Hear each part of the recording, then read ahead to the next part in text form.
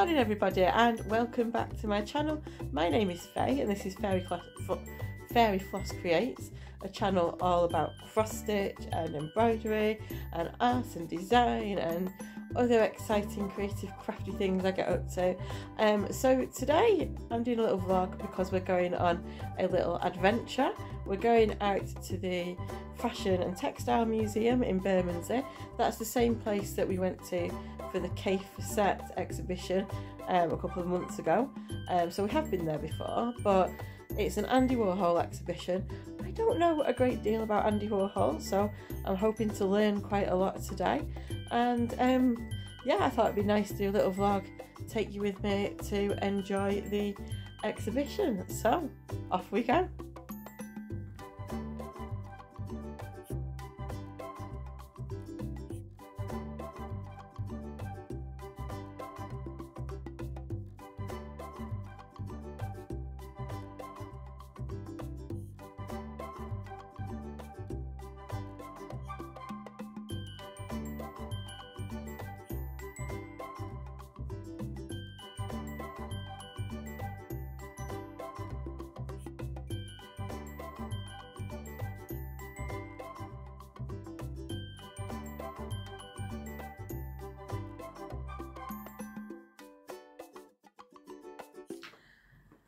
Okay, so before we go to the museum and we go and look at the Andy Warhol prints, I thought I would have a quick look on the internet and find out a little bit more about Andy Warhol, because all I really know him for is his Campbell soup prints and the Madonna prints and like some of his pop art stuff. So I thought, you know what, I should probably read up about him a bit more before I go and see his exhibition. So he was born on the 6th of August 1928 in Pittsburgh, Pennsylvania. Many people think that he was born and bred in New York, but he wasn't. It was Pennsylvania. He was born to Slovakian parents and he did spend most of his life in New York. However, he died in February the 22nd, 1987. He was only 58. He died from gallbladder problems and he was buried next to his parents in Pittsburgh, Pennsylvania. There is a museum there where you can see a lot more of his work, which I think is pretty exciting. That would be a really interesting thing to go and visit. One day I will get to Pennsylvania and go and see the Andy Warhol Museum. So, 5 fun facts. Number 1, although he is known for his pop art, he was actually a classically trained artist. It was actually his mum that got him into art. When he was 8, he got some form of strep and ended up bedridden, and his mum gave him a paintbrush and taught him how to draw just to give him something to do whilst he was sick. Number 2, fact number 2, I knew Marley would come to this video. He calls his studio the factory. I'm going to have to move my paper. I'm trying to discreetly read from a piece of paper, but I can't because the cat's in the way. He called his studio the factory, and it did become a really famous place for celebrities to come and meet. And he did paint works for Mick Jagger, Diana Ross, and for John Lennon. Fact number 3, he was a hypochondriac. He hated hospitals, he hated doctors, he didn't want to go there. Fact number 4, I like this one, he collected cookie jars. He had an enormous collection of cookie jars, and after he died, all the cookie jars on his estate went to Sotheby's and they sold for £250,000, which must be quite a good collection of cookie jars. And number 5, whilst Marley's here, although he wrote 2 books about cats, he was actually a dog lover as well. He had a sausage dog called Archie. I say dog and Marley walks away.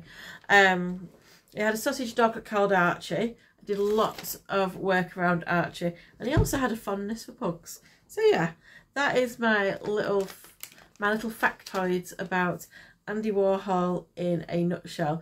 And now it's time to go and have a little look at the museum.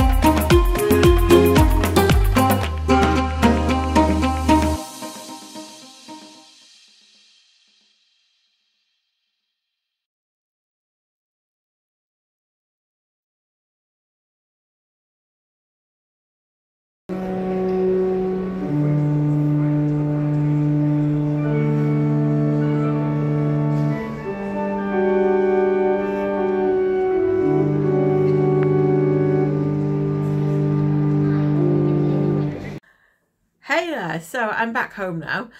What a lovely day it is today.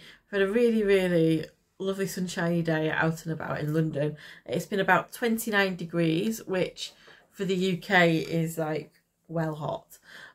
So yeah, it's been really nice, a bit warm, but yeah, we had a really nice time at the Fashion and Textiles Museum. Met up with my friend Caroline there as well, so you may see her on a couple of the videos there. And it was really interesting.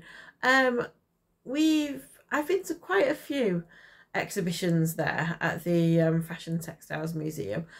I'm not sure if that was as good as some of the other ones I've been to. There didn't seem to be as much stuff there, but maybe that's all they could have got hold of for this, because obviously he wasn't really known for his prints as much. He was known mostly for his pop art. His prints were quite early on in his career, his illustrations, and it's so cool. Like, I love the way he uses really everyday things like ice creams and fruit and just really fun stuff, boots and socks, and turns them into prints that people then develop into clothes and curtains and home interiors. Like, I love it. I think that would be such a cool thing to have in a house. A lot of it I love. If you've seen any of my clothing, I do love a good print. I have got quite a nice little parrot print on today. Yeah, I do. I love my prints. I've always loved my prints, and yeah, it was really inspiring for me to actually go and see that and look at all the different kind of prints that Andy Warhol has designed. So yeah, it was a really nice exhibition.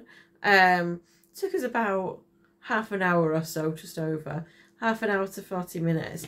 It's great, the Fashion and Textile Museum. It's not a massive museum, there's only 2 floors, and it would be so nice if it was a bit bigger and there was something that was there, like a permanent display that was there all the time, because you end up only really going twice a year, because there's only ever 2 exhibitions on a year. So yeah, I'd love to be a member of that and be able just to rock up whenever I want, because I might go back again and, you know, do some drawings and sketches of some of the things in there. But it's going to cost me, I think it was £12 each to go. So yeah, you know, it's a little bit dear for the size of the museum, but at the same time you are looking at amazing pieces of art. So, you know, it swings and roundabouts. We're very privileged in London that most of our museums and galleries are free, and you only ever really pay if you want to see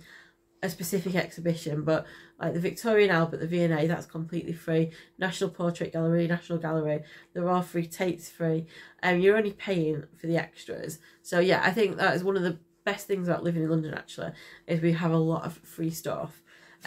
So it was wonderful day out. We met, had a mooch around the exhibition, obviously went to the gift shop, and of course I bought some nice things. So I've not got a great deal of haul, to be honest. Like, the guidebook for the show was about £30, and oh, it's gorgeous, but I can't invest in that at all. It's quite expensive.